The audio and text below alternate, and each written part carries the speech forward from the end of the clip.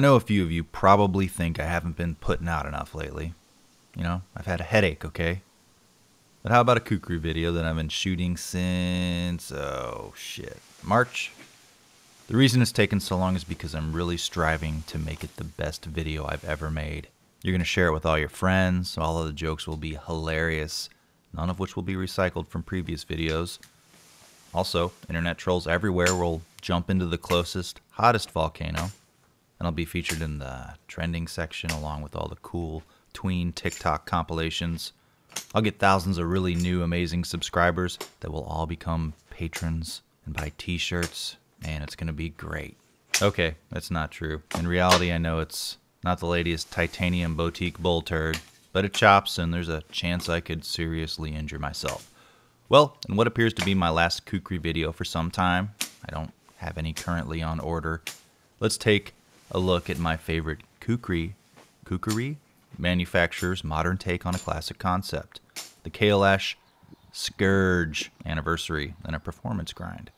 Not to be confused with the standard Kailash Scourge, which has a, pleasurable ridged spine, and I believe it's called the Anniversary because it's an appropriate gift for your significant other on the occasion of the same name. So let's look at the dimensions like the overall length and weight, with and without that stacked leather sheath. So, what have you been up to lately? I've had motorcycle classes, and family's been in town, and also no motivation. Blade length and cutting edge.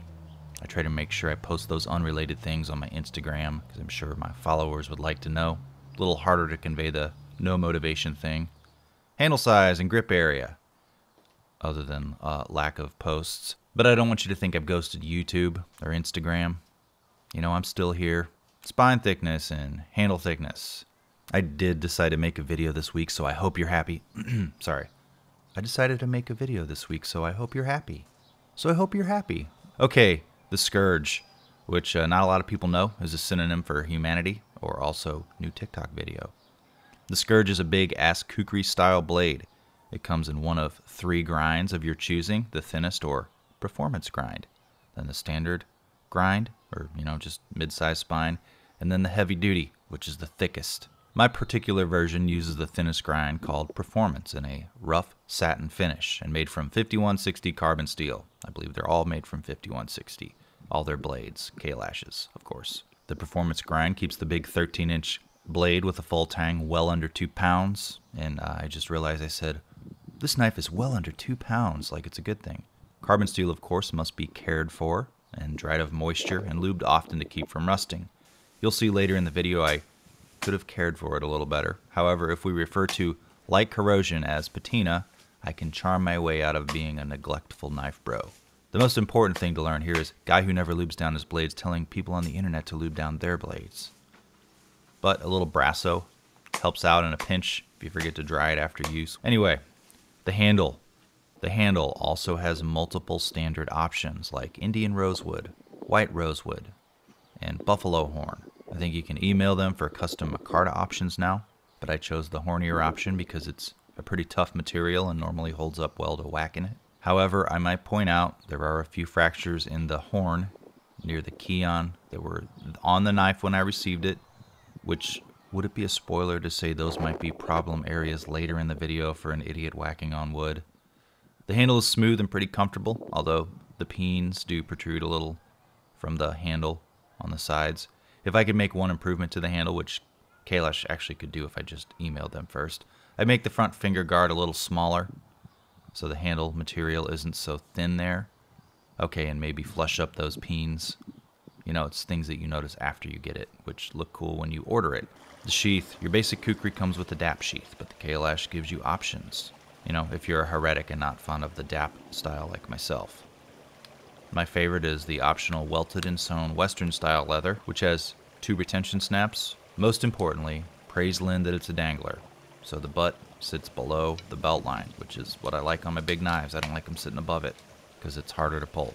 I know I could just cross draw. There's also the loop at the bottom, which could be used to loop some paracord through as a leg lash. All in all, it's a pretty great sheath, and it would be perfect if it came with a standard leg lash. Comparisons. First, the Scourge. This cost me about $240 shipped. It's a little rough around the edges. I technically bought this before I got the pensioner, and I see a better fit and finish and attention to detail on the pensioner, meaning that if I ordered this one first and the pensioner after that, they've improved, which is good because I've been making videos for years and have not. I prefer the shiny or polished finish to the satin seen here because it's, more even.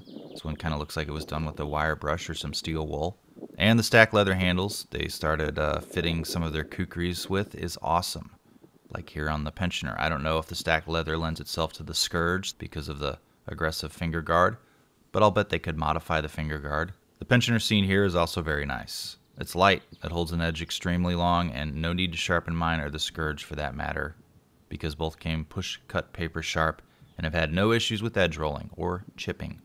The sharpest big blades I've ever gotten. Now the Bud K. After years of abuse, this one still holds up and sharpens pretty easily with one of my Chakmaks from my heavy-ass Himalayan Import Kukris.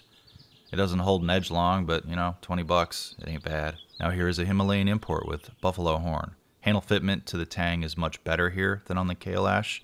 No gaps like on the Scourge, but the balance isn't anywhere near as nice as it is on the Scourge. Kailash saves weight in its grinds with tapering, and the two Himalayan Imports I have seem to take no consideration in weight saving or tapering other than visually versus performance. Make it thick, boys. These guys are going to be prying off car doors with them. And finally, the Zombie Tools Vakra. Overall, the Zombie Tools has a better fit and finish in the handle area, and it's more comfortable there. This is about a $280 blade, although the manual labor that goes into hammering out and thinning Kailash's Kukris is more intensive and takes longer to make. The balance of the Kailash is better though. Zombie Tools leather-wrapped handles provide a tad more friction to the hand than the buffalo horn. Are we at the wrapping it up section? God, I hope so. I spent a bunch of time reading Kailash's website. I know sex is good, but have you ever gotten up at 4 in the morning to work on your YouTube channel and spent a few hours reading Kukri companies' FAQs? I believe it's Andrew who runs their Instagram Kukri Thirst Trap feed, showing off all the sexy custom orders and the process of making kukri magic. Although, not enough bathroom selfies. However, all this sort of stuff sets them apart from other places. Andrew is the designer of the original Scourge that the Anniversary is based off of. I'll link a thread below about the Scourge that was originally made by KHHI or Kukri House Handicraft Industry and then copied by several other Kukri places, which explains why the Scourge is available at several different places when Andrew is the original designer. Now he works with Kailash and has helped them guide their social media presence, direction, and designs of Kailash, which is only a few years old now. The two Kukris I have ordered from them come with pictures during the manufacturing process, which is, pretty cool. Their prices start at about $100 for basic stuff and go up from there for custom orders and designs. The blades are made one at a time, so make sure you build in a month or two for them to complete your order. Remember I said earlier on the finger guard there looked to be some faults in the buffalo horn. Well, they did fall off during the chopping section and not the hammering section like you'd think. I zoomed in to check. The chopping section was the first thing I did. I did hammer on the handle later in the video with a piece of wood to dislodge it from some other wood I had no business trying to baton through, but I may wind up filing the key on back a bit and rounding where the buffalo horns ended on the Kailash. The finger guard comes down so far my hand never hit that area during use. It's more ornamental than functional, like this channel. Anyway, I love the Scourge and the pensioner and also the Zombie Tools. Those are my three favorite. I really like Kailash's designs and I was really happy with how that leather stacked pensioner came out. I don't know if I'll ever buy another big ass custom chopper from another company because these are pretty cool. The Scourge doesn't do well with batoning ridiculously large pieces of wood, which is not a surprise, which I attribute to a combination of the fibrous meshy grain structure of cottonwood and the recurve of the Kukri, and the wood just being too damn big. However, it excels at chopping wood, more so than my big knives, and if you get a smaller diameter log, it does pretty well with batoning. But through the course of the video, I beat the hell out of the blade, and the edge is still pretty sharp. Anyway, check out Kailash's website and their Instagram. Both are miles ahead in terms of transparency and clarity over the other Kukri houses. DM them on Instagram or email them through their website for any questions or custom orders. Probably more email for order questions. They can modify existing designs too. Anyway, subscribe, follow me on Instagram, and, Kailash too. Think about buying one of my unpopular t-shirts and signing up for Patreon or just becoming a patron to help directly support the bullshit found on this channel even though I'm not making a whole lot of videos lately. Thanks for watching.